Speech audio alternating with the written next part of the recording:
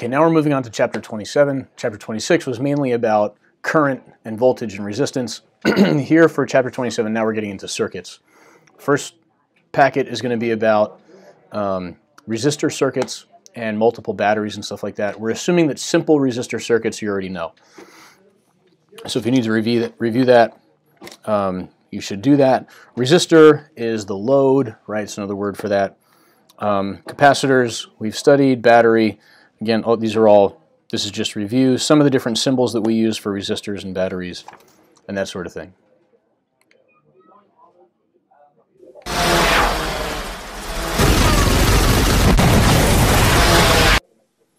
Okay, just checking that the microphone is working appropriately. Okay, and so again, resistors in series, the equivalent resistance, you add them up. Resistors in parallel, equivalent resistance you get by doing the flip, add, and then flip. And so there's a summary of capacitors and resistors in series, in parallel, you know, the current, the charge, all that stuff. Okay, ideal EMF. An ideal battery has zero internal resistance. Most batteries do have internal resistance though, and so what you'll sometimes see is that next to the battery in the circuit there's a little R right next to the battery, and sometimes there's even a box around both of them together. They're telling you that's the internal resistance of the battery. And so that's really what you need to know there. Okay, EMF devices.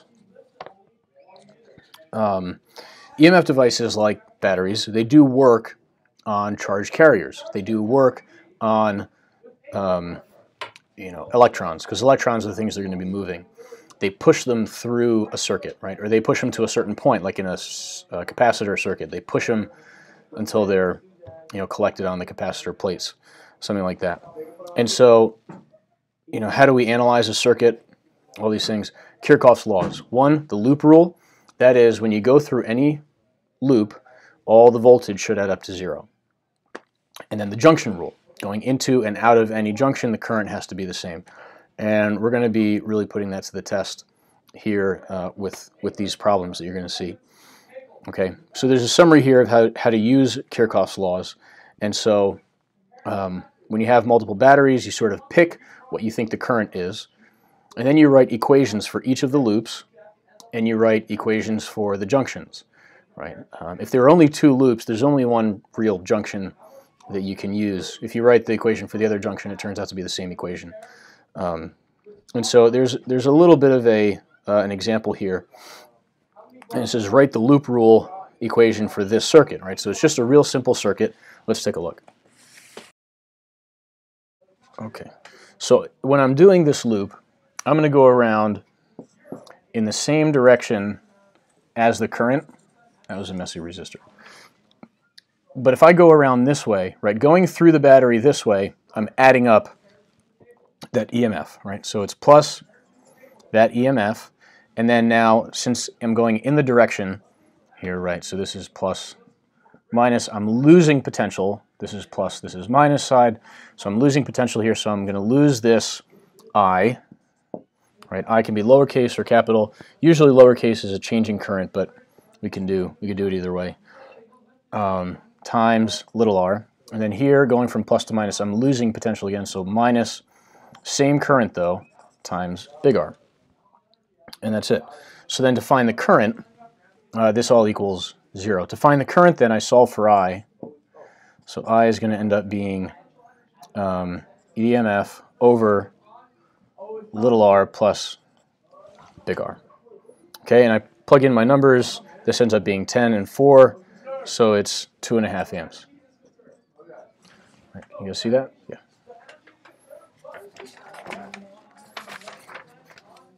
All right, and then now for this one, this is where things start getting a little bit tricky. In example 2, because now we have 2 batteries. So how does this work?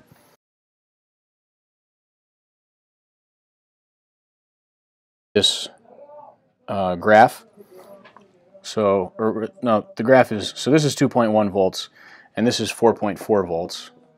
We can get that from the graph. That's the potential drop from one to the other. Let's just say for a minute that you didn't know that that was the direction of the current. So you pick a direction. I mean, naturally, this is more, so you think the current's going to be going that way.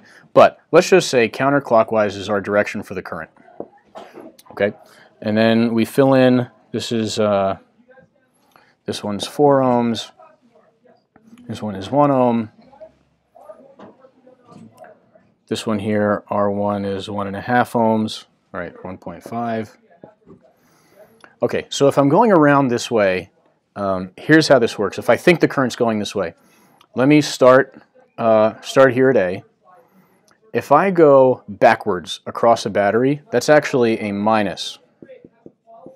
I'm subtracting the voltage from that battery. And then as I'm going across here, since I think that's the direction, now I'm going to also be subtracting 1.5 times I, right? That's the voltage being used up by that. Here, the voltage being used up by this is 4I, and then the voltage being used up by this one is 1I. And now I'm going the correct way across the battery, right? Negative to positive, up. I'm adding potential going this way. So plus 2.1 equals 0. Okay, and now all I have to do is solve for I. And so this ends up looking like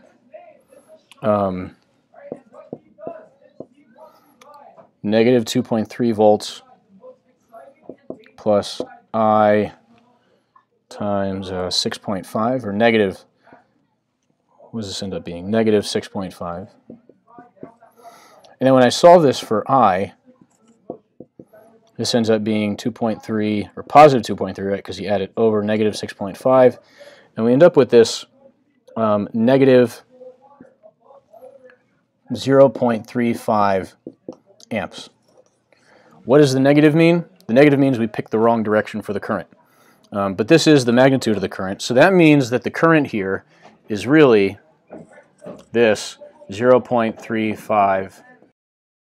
Next is example 3. And in example 3, this is like the capacitor monster maze problem that we had, except this time it's the resistance monster maze. And so we've got all the batteries are 4 volts, all the resistors are 4 ohms, and so you're just looking, can you find a path that goes through one battery and one resistor, or you know, 2 batteries, or only batteries and 1 resistor. And it turns out that that you can, right? And hold it up, it looks like this. That's the path that you have to take, and you'll see that you are only going through batteries and then through that 1 resistor, and you pick the direction for the current you think it's going, and so you're adding and subtracting all the batteries, whether you're going negative to positive or positive to negative, through that battery, and all those voltages plus 4I equals 0, and then you can solve it, and you get that. Right? Okay, so here's where things get interesting, because now we've got 2 batteries and we've got 2 loops, or 2 circuits, actually 3 loops, right? 1, 2, and 3. And so what we're going to have to do now, so how many currents do we have? We've got 1 current in this wire, so we'll call this I1. We'll call this I2, and we'll call this I3. I'm going to assume that the current is going this way because this voltage is more than this voltage, so I'm doing something like this. And so as a result here, I1 is equal to I2 plus I3. Right.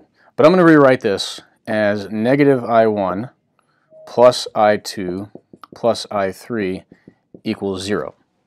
All right. And what I'm trying to do is I'm going to write 3 equations where I have I's here, and then over here on this side, something else. So now let's take a look at the junction, or the loop rule, and let me take, let's see, this loop here is going to be one to use. So starting from here, I got 12 volts, and I'm subtracting, I'm going this way across this resistor, and so minus, right, this is plus minus, it's a potential drop, so minus 5 times I1, okay, and then this way, so this is 10 times I3 equals 0. Now again, I'm going to rewrite this with coefficients of the i's. So this will be 5i1 plus 0i2 plus 10i3 equals 12. And I can make it all positive because this comes over here and is negative, so I make the whole thing positive. That's my next equation. Okay, now I'm going to write an equation for going all the way around this thing. So starting here again, I've got 12 volts minus 5i1 minus 5i2 minus 8 volts, because I'm going this way, right, on the wrong side, so this is plus minus. This is a potential drop going from positive to negative, and so equals 0. So I subtract that 8. This 12 and 8 is negative 4, so I bring that over to that side. So I've got 5i1 plus 5i2 plus 0i3 equals 4. Okay, and so now I've got 3 equations and 3 unknowns. And there are multiple ways of solving this. You could do substitution, or subbing things in different places, and that takes a little while. Or you can do a matrix, and that's what I'm going to show you now, just the process. And for your information, on the next page, after example 7, there are instructions there for how to do a matrix in your TI calculator. But let me write it out this way. And what I'm doing is I'm just writing these coefficients. So this is like -1, 1, 1, 0.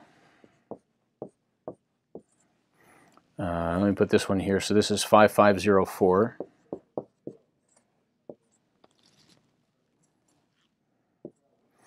And this one is 5, 0, 10, 12.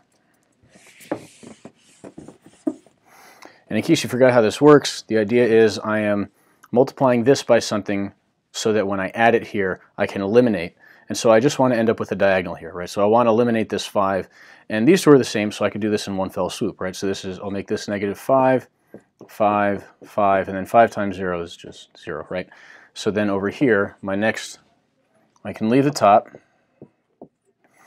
And then adding this, negative 5 and 5 is 0, 5 and 5 is 10, 5 and 0 is 0, or sorry, 5, of course.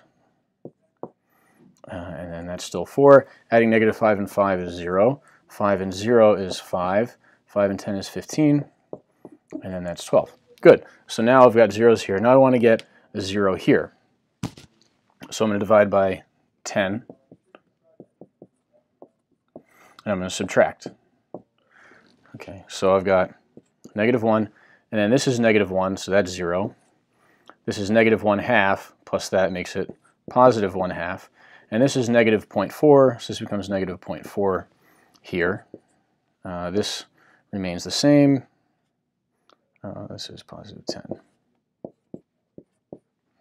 0, 5, 15, and 12. So I want to go this way now. So I'm going to take this and divide by 2 and multiply by negative 1. So this and that, so the top is still the same. And then this is still 0, 10, 5, and 4. So now this plus this is negative 5. So this is 0. This is negative 2.5, so this becomes 12.5. And this is negative 2 plus that, so that's 10. What I'm going to do here is I'm just going to replace this, make this 25 and 20, and then I'm like, hey, that, I can just replace this with 5 and 4. Right. Okay, so now I want to get rid of this and these things. So if I just multiply this by negative 1 and then add that, then these go away. And so my new matrix is this. This is 10, 0, 0. This is interesting. And then 0, 0, 5, 4. Again, now I can multiply this by negative 1/10. So negative over 10, negative over 10. I add these. This goes away, so I'm left with negative 1, 0, 0, and negative 0.8. 0, 10, 0, 0, and 0, 0, 5, and 4.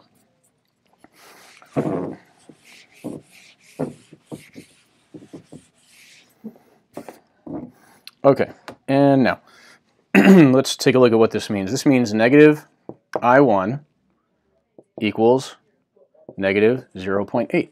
So I1 then is 0.8 amps. What's that? This equation is saying that 10 times I2 equals 0. Okay, so that means that I2 has got to be 0 amps. This equation, that's the coefficient of I3, so 5I3 equals equals 4, jumping ahead of myself here, 4. So that means I3 is equal to 0.8. Okay, and if we look at our circuit, that makes sense. It works with the junction rule. Okay, and so I mean, this was a lot of math, a lot of just matrix solving. The physics is really in setting up the equations in the beginning. Okay, and so here now we've got this current. I'm going to assume there's current going this way, actually, because this is. Actually, I'm going to assume current's going this way. So I'm going to call this I3. And I think there's current going this way, so I'm going to call this I1. And this one here I had made I2. Okay, and so looking at this junction, I1 is equal to I2 plus I3. All right, 2 and 3 are coming in here, and then I1's going out that way. So I've got negative I1 plus I2 plus I3 equals 0. Okay, and then I'm going to take a loop. Let's see, I can go around this loop here. All right, and so what I've got here is plus 6 plus 8 minus 12, right? Because I'm going this way, and then backwards across the 12. So plus 6 plus 8 minus 12 gives me a 4 volt potential difference, ultimately, and then minus 5I2 equals 0. And so this is 0I1 minus 5I2. We'll make this plus. Plus 0I3 equals negative 4. All right, so here's my next equation. And then I've got a nice little loop right here, so I'm going to do this. This is 8 volts equals, minus, let me just write minus 10I3 equals 0. And so this is 0I1 plus 0I2, say plus 10I3 equals 8. 3 equations, 3 unknowns, and there are other equations you could set up. I mean, this one's got to be the same, but you could even take like this loop if you went around this way. Just be careful if you're going across the in the opposite direction of the current, then you've got to actually add, because what we're saying here is this is plus minus. Going from the negative to the positive side of a resistor, the potential difference, you've got to add that. All right, and I mean, if you want to see the matrix, I can show you later, or how to solve it that way, but solve it one way or another, and the answer you should get is that I1 is 0.8 amps, I2 is 0.4 amps, and then I3 is 1.2 amps. Okay. There's another question here. It's what's the potential difference between points A and points B? Well, this one is actually easy. Just from here to here, it's a difference of 14 volts, right? So delta V from A to B is potential difference of 14 volts. All right, so again, we've got this set up. I called this I1. I predicted I3 was going this way, because this is like, 12 and 8 here. I figured that would probably overpower that one. But this one would overpower this one, so I think this current is going to go this way. So I called this I2. Right. And again, there are different equations you can set up. The junction rule equation is going to, again, be like I1 plus I2, sorry, I1 equals I2 plus I3. let's take this loop, this big outside loop, and take a look at how that would work. If I start here, I'm adding 12 volts right away, so 12 volts, and then I'm subtracting 10 I1, and then I'm still in the direction of the current here, so this is minus 10 I3, minus 6 volts, minus 10 I3 again, and this way, and then I'm going this way, 10 minus 10 I1, all of that equals 0. All right, so part of what we're going to do here is look at simplifying this whole thing. You know, so you got to simplify and combine like terms, and I think what you end up with here then is negative 20 I1 minus 20 I2. This would be plus 0 I3, of course, equals 6. Right, 12 and 6 negative. So let's make it all positive, because you would subtract the 6 over there, and so that's your next equation. And let's write an equation for this. Actually, let's go this way so you can see how this works. So I'm going backwards across this resistor so you can see that. So let me start here. So right away, this is minus 10 I3 minus 6 volts minus 10 I3. Let's go in this way, and then plus 8 volts. And now, since I'm predicting the current, if the current's going this way, then this is the plus and that's the minus side of this resistor. But now I'm going from negative to positive side of the resistor. So this will be plus 5 I2 equals 0. All right, so the total voltage here is 2. All right, so 2 volts minus 20 I3 plus 5 I2 is 0.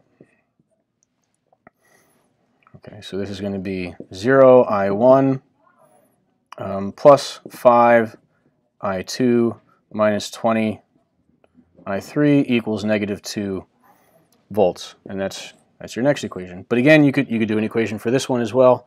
But I wanted to show you this, what it's like going backwards through a resistor if you're going the opposite direction of the current. One way or another, when you get to the end here, I1, and this one gets pretty messy if you're trying to do this by hand. I1 turns out to be 31 over 60. I2 turns out to be 1/3. And I3 turns out to be 11 over 60. Right.